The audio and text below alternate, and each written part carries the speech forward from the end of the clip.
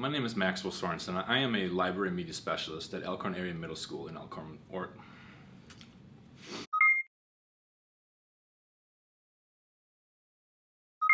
Hi, my name is Maxwell Sorenson, and I am a library media specialist at Elkhorn Area Middle School in Elkhorn, Wisconsin. Every single day I am fortunate enough to work with students who come in and use our library to further their education. Now, a number of those students face challenges on a daily basis that are out of their control. And we as librarians need to capitalize on available options to make accommodations for them.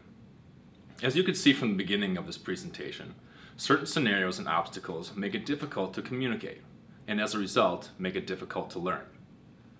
According to the ALA's core competencies of librarianship, librarians should know how to provide assistive resources for users of the library. There are effective options available to help make accommodations for all users of the library. Now, in this presentation, I will introduce and go over some powerful tools that can help make your library more accessible to more users.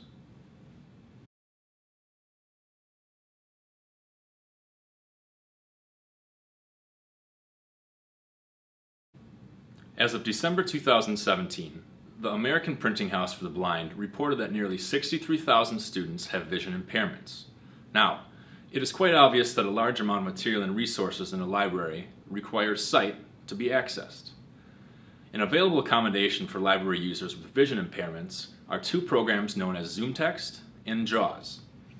ZoomText and JAWS work together so users can make customized adjustments to help enhance visual information on the computer.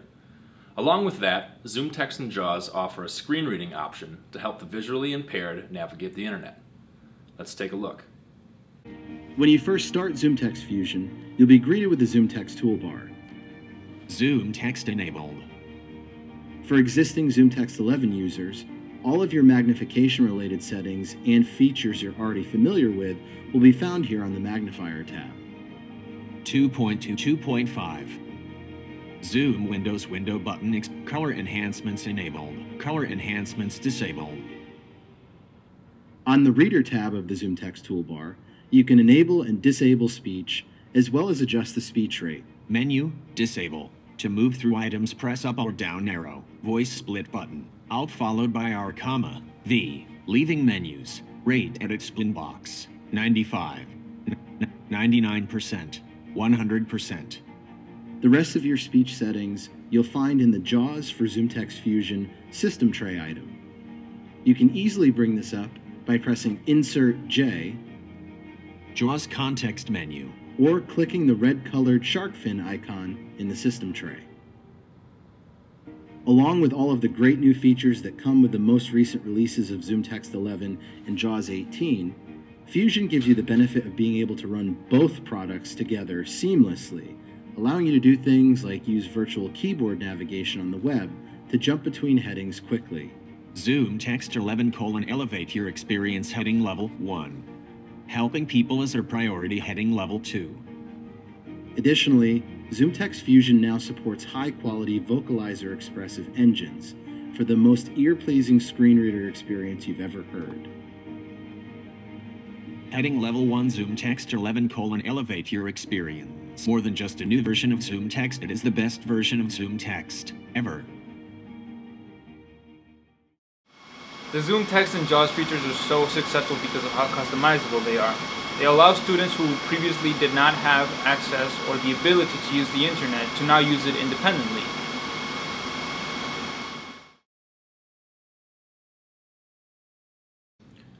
During the 2015-2016 school year, it was reported by the National Center for Educational Statistics that over 17,000 students were either deaf or hard of hearing. In education, or any collaborative setting really, spoken word plays a vital role. And without any accommodations, that disconnect in communication can become a major obstacle. An available tool to help accommodate for students with hearing disabilities is an app called Live Caption. What this app does is turn any spoken word into text and present it on a tablet or mobile device. This is a perfect tool for library lessons, book talks, or even guest speakers. Let's take a look at it.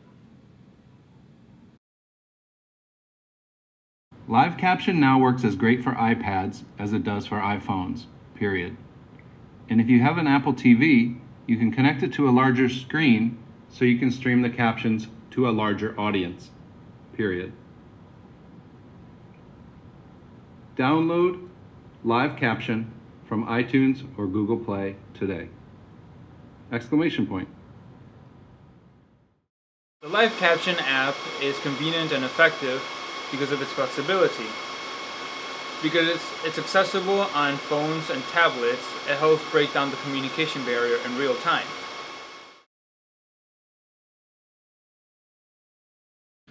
During the 2015 and 2016 school year, the National Center for Educational Statistics reported that 13% of students ages 3 to 21 were served under the Individuals with Disabilities Education Act.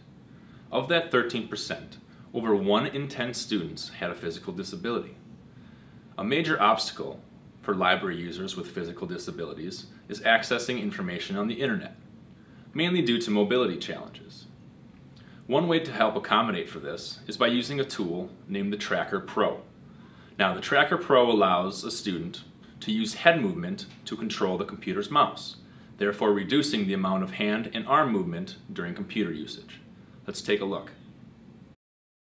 Hello, today we're going to talk about Tracker Pro, a plug-and-play head mouse that enables the user to control a mouse by moving their head and is compatible with Mac OS X, Windows, Chrome, and Android operating systems. To set up Tracker Pro, place Dual Lock on the Stand and Tracker Pro tab, and connect Tracker Pro to the stand.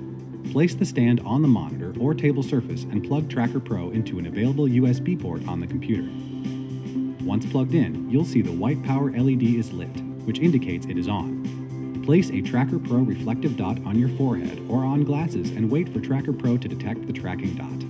The blue LED light indicates that Tracker Pro has recognized the tracker dot.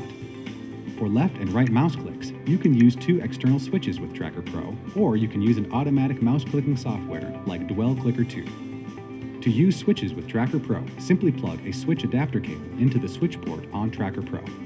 The white jack indicates a left click and the red jack indicates a right click. In my opinion, I'd say that the Tracker Pro is probably one of the biggest breakthroughs in technological accessibility. Many of us really take for granted our fine motor skills and our ability to move, and similarly, many of us don't really think about the required abilities that it takes to access information on the internet. When you really break it down, one of the most important requirements is being able to move that mouse around. Before the technology was really developed, we'd have to work really one-on-one with students and navigate the internet for them. The Tracker Pro not only allows them to do it and do the searching on the internet, but it allows them to do it independently and conveniently.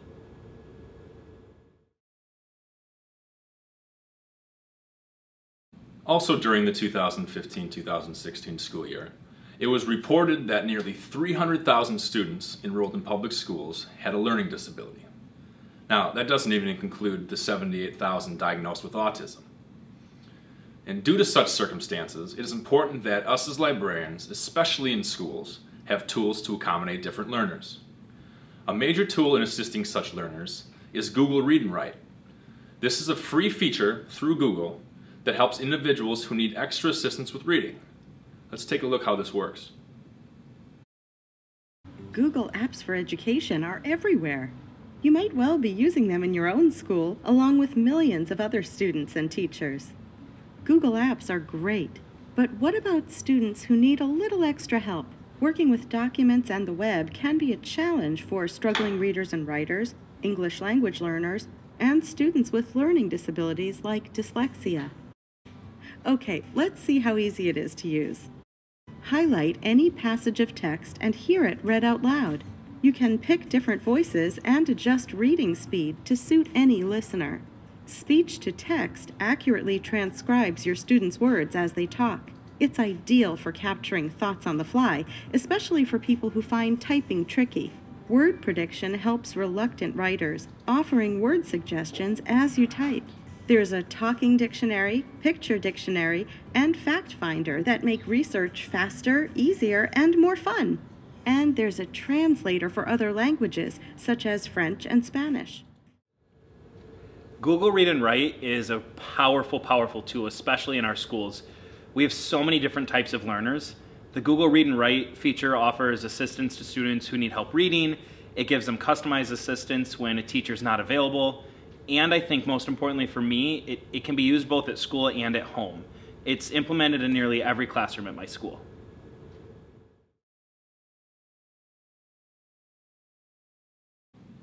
One of the biggest questions I get when discussing library accessibility tools is, how much is it going to cost?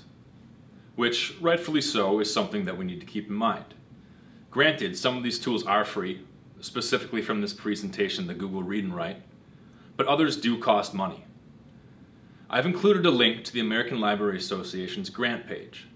There, you can find a large amount of grants that you can apply for that will hopefully help you get the funds for your library to get these tools.